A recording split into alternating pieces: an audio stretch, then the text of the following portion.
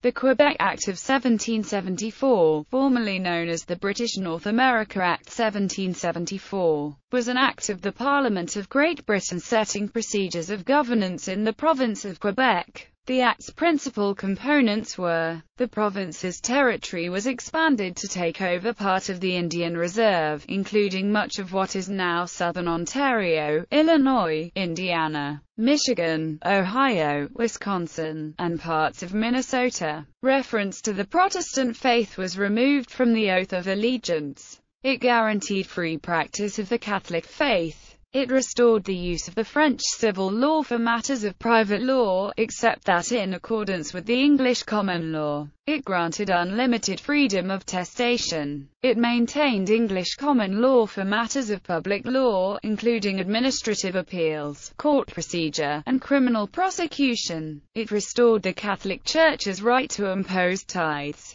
The 1774 Act had wide-ranging effects, in Quebec itself, as well as in the 13 colonies. In Quebec, English-speaking immigrants from Britain and the southern colonies objected to a variety of its provisions, which they saw as a removal of certain political freedoms. Canadians varied in their reaction. The landowning seigneurs and ecclesiastics were generally happy with its provisions, although the populace resented their loss of liberties. In the 13 colonies, the Quebec Act, which had been passed in the same session of Parliament as a number of other acts designed as punishment for the Boston Tea Party and other protests, was passed along with the other intolerable acts, also known as the Coercive Acts. The provisions of the Quebec Act were seen by the colonists as a new model for British colonial administration, which would strip the colonies of their elected assemblies. It seemed to void the land claims of the colonies by granting most of the Ohio country to the province of Quebec. The Americans were especially angry that the act established Catholicism as the state religion in Quebec. The Americans had fought hard in the French and Indian War, and they now saw the provisions given to the former enemy as an affront. Background: after the 7 Years' War, a victorious Great Britain and a defeated France formalized the peace with the 1763 Treaty of Paris. Under the terms of the treaty, the Kingdom of France ceded New France to Britain, choosing instead to keep the islands of Guadeloupe and Martinique for their valuable sugar production. Canada was considered less valuable, as its only significant commercial product at the time was beaver pelts. The territory found along the St. Lawrence River, called Canada by the French, was renamed Quebec by the British, after its capital city. Non-military administration of the territories acquired by the British in the war was defined in the Royal Proclamation of 1763. Under the terms of the peace treaty, Canadians who did not choose to leave became British subjects. In order for them to serve in public offices, they were required to swear an oath to the king that contained specific provisions rejecting the Catholic faith. Since many of the predominantly Roman Catholic Canadians were unwilling to take such an oath, this effectively prevented large numbers of Canadians from participating in the local governments, with unrest growing in the colonies to the south, which would one day grow into the American Revolution. The British were worried that the Canadians might also support the growing rebellion. At that time, Canadians formed the vast majority of the settler population of the province of Quebec, and there was little immigration from Great Britain. To secure the allegiance of the approximately 90,000 Canadians to the British Crown, first Governor James Murray and later Governor Guy Carleton promoted the need for change. There was also a need to compromise between the conflicting demands of the Canadians' subjects and those of newly arrived British subjects. These efforts by the colonial governors eventually resulted in the enactment of the Quebec Act of 1774. Effects on the province of Quebec. Territory.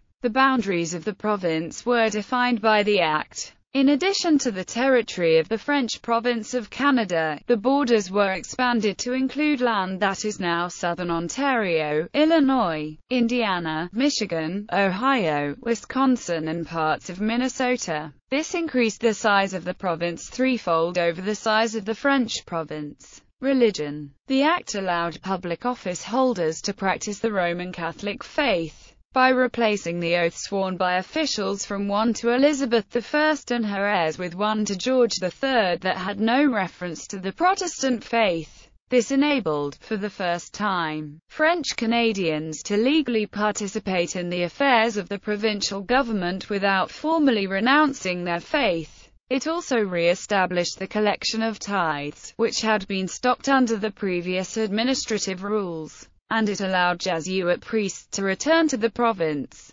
Structure of government. The Act defined the structure of the provincial government. The governor was to be appointed by the Crown, and he was to govern with the assistance of a legislative council. There were no provisions for an elected legislative assembly. Law. Because the case Campbell v. Hall called into question the ouster of French law by the Royal Proclamation of 1763, the Act confirmed that French law continued to govern civil matters, but was ousted in favor of English law in matters of public law. Land use. The seigneurial system as a means of distributing land and managing its use was restored. This was the system by which the French had administered the province. The British had instituted a township system of land management in 1763. Participation of the Canadians. The internal communications of the British colonial government at Quebec suggest a relative failure of the purposive. The Quebec Act.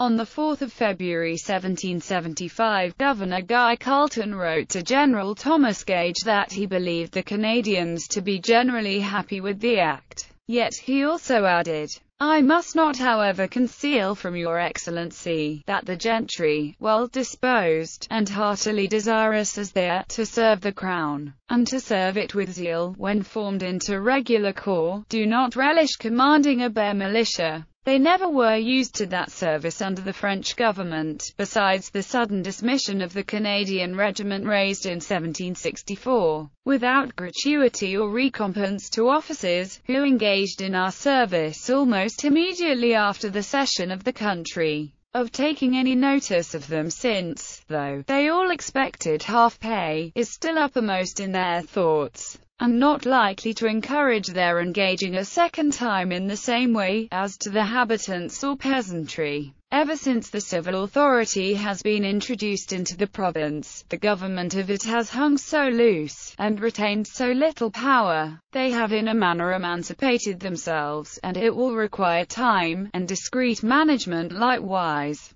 to recall them to their ancient habits of obedience and discipline, considering all the new ideas they have been acquiring for these 10 years past. Can it be thought they will be pleased at being suddenly, and without preparation, embodied into a militia, and marched from their families, lands, and habitations to remote provinces, and all the horrors of war, which they have already experienced? It would give appearance of truth to the language of our sons of sedition, at this very moment busily employed instilling into their minds, that the Act was passed merely to serve the present purposes of government, and in the full intention of ruling over them with all the despotism of their ancient masters. In the same communication, Carleton observed that the Act was not a permanent solution. It may be further observed that the Act is no more than the foundation of future establishments, that the new commissions and instructions expected out are not yet arrived, and that the dissolution of the present Constitution, if it deserves the name of, and establishment of the new one, is still at some distance. About 4 months later,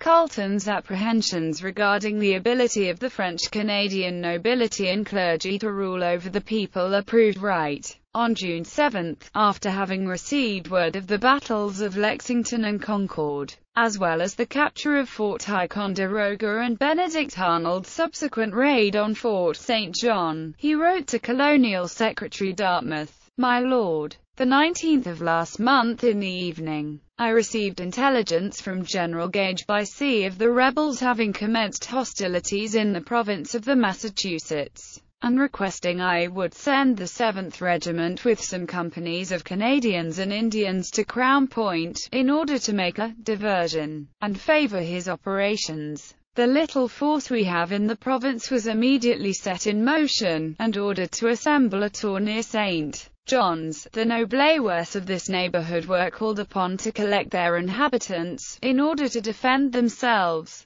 The savages of those parts likewise had the same orders, but though the gentlemen testified great zeal, neither their entreaties or their example could prevail upon the people. A few of the gentry, consisting principally of the youth, residing in this place, and its neighborhood, formed a small corps of volunteers under the command of Mr. Samuel Mackay, and took post at St. John's. The Indians showed as much backwardness as the Canadian peasantry. Less than a month later, on the 28th of June 1775, Chief Justice William Hay wrote to the Lord Chancellor from Quebec, "What will be your Lordship's astonishment when I tell you that an act passed for the express purpose of gratifying the Canadians, and which was supposed to comprehend all that they either wished or wanted, is become the first object of their discontent and dislike. English officers to command them in time of war, and English laws to govern them in time of peace, is the general wish. The former they know to be impossible, and by the latter, if I understand them right,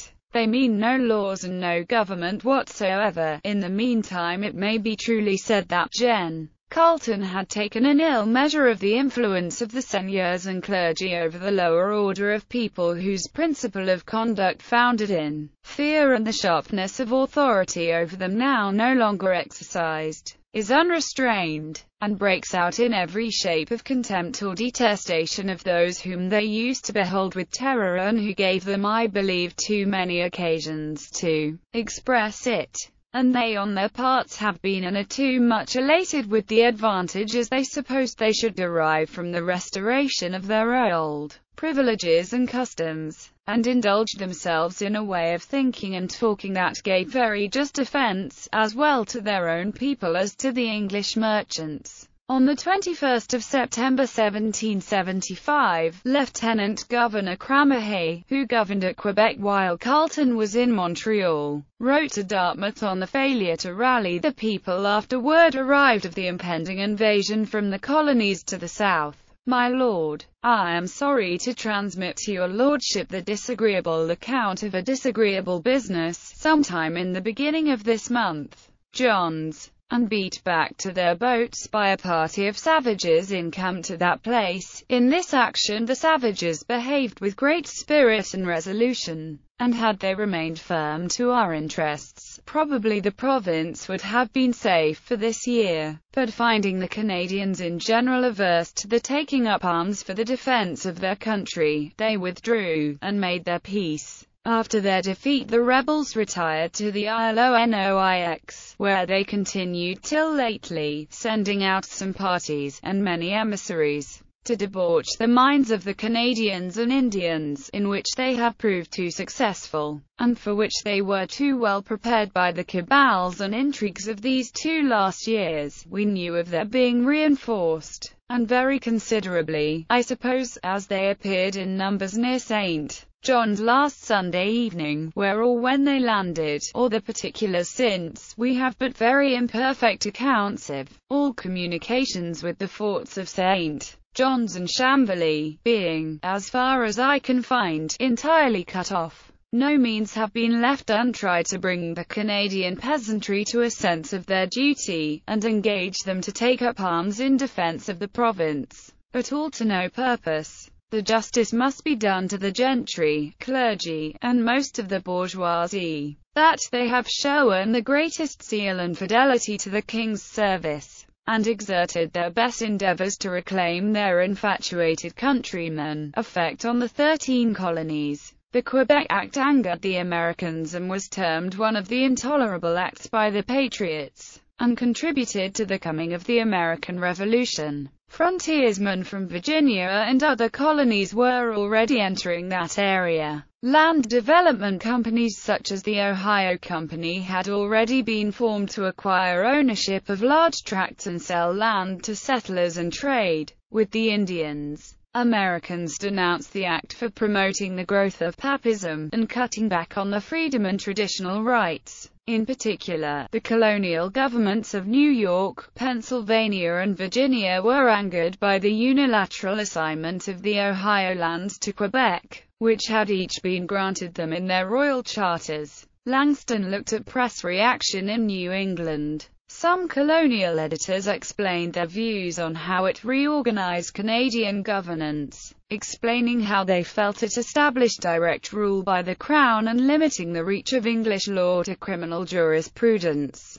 Isaiah Thomas of the Massachusetts Spy drew links between the Quebec Act and legislation circumscribing American liberties, such as the Tea Act and the Coercive Acts. Editors shaped public opinion by writing editorials and reprinting opposition letters from both sides of the Atlantic. The First Continental Congress, which met from the 5th of September to the 26th of October 1774, addressed the inhabitants of Quebec, warning them of the perils of the increasingly arbitrary, tyrannical, and oppressive nature of British government. The Quebec Act was never enforced outside the traditional boundaries of Quebec. Its main significance in the 13 colonies was that it angered the Patriots, and dismayed the Loyalists who supported the Crown, and helped to accelerate the confrontation that became the American Revolution. The Act is listed as one of the rebels' grievances in the Declaration of Independence as one of the acts of pretended legislation for abolishing the free system of English laws in a neighboring province, establishing therein an arbitrary government, and enlarging its boundaries so as to render it at once an example and fit instrument for introducing the same absolute rule into these colonies. The First Continental Congress petitioned Parliament to repeal the Intolerable Acts, which Parliament declined to do. Instead, in February 1775, Parliament passed the Conciliatory Resolution in an attempt to curry favour with the angry colonists.